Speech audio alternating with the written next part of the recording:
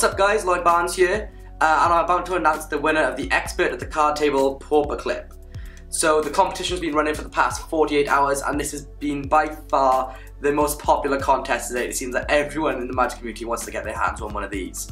So right now we've gone through all the shares and we picked a name totally at random, and that winner is, on the screen right now, Brandon O'Handley. So Brandon, we're going to send you a message and hopefully you can get back to us with your address, and we'll send you out a Expert at the Card Table Pauper Clip straight away, and we'll also throw in a free deck of moonshines. So commiserations to anyone that entered the competition this time and didn't manage to win.